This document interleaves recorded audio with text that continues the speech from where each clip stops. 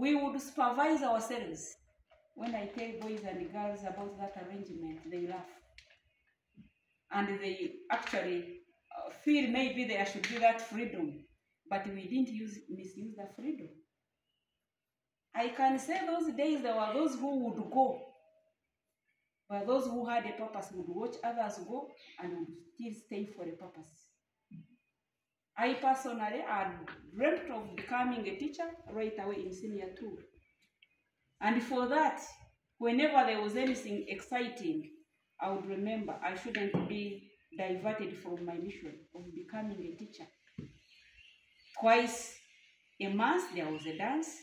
I hope you are my witness. Twice a month there was an outing. But unfortunately, I never attended any. If you remember, you never saw me in a dance. Oh, you surveyed in a rough people.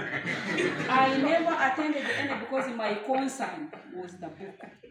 I would hide somewhere under the tree and read. So I saw the dormitories be expanded for boys with that storied building there. By the time we left, we had that current senior 1A and B block, which was under construction. Actually, later it became his library. And when it was finished, you celebrated that you had a library. Shortly after, it became too small.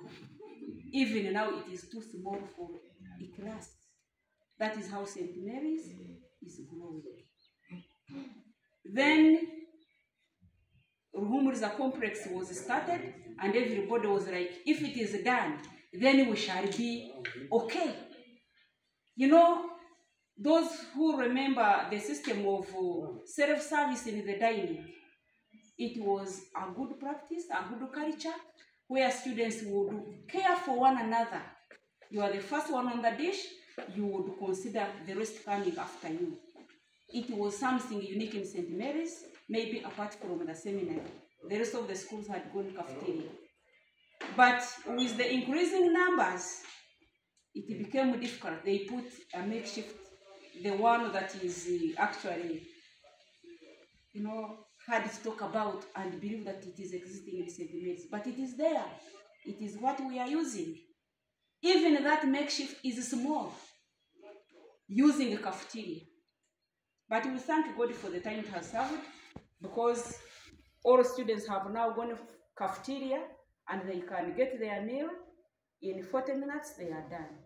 But we miss the other practice. Those who shared sweet potatoes on a dish, you know, they know what it means.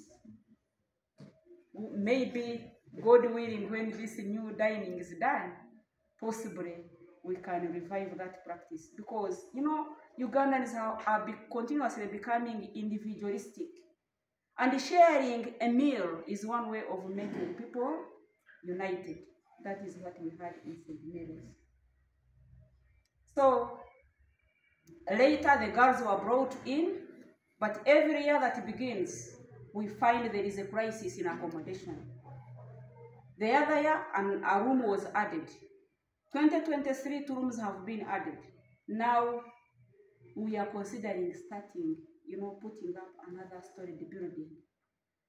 The good news is that we have full support of the stakeholders. The desk will bear me witness. The bishop is supporting us and want to see St. Mary's to another level. And with your cooperation, we shall do our thing, and St. Mary's is going to reach a level that we want it to be. Finally, let me make this comment that we are now handling the new curriculum. I want to say, if you have siblings and those who have children and you are considering of taking them to senior 1, you need to consider the school where you're taking them. It is unfortunate that some schools are still, you know, trying to learn what they are supposed to do. But St. Mary's, we have national trainers, we have master trainers. We may not be the best, but I want to say we are trying. This new curriculum may disappoint some people. And I want to hope and pray that we shall not be disappointed. Therefore, dear old boys and old girls, give us your hands.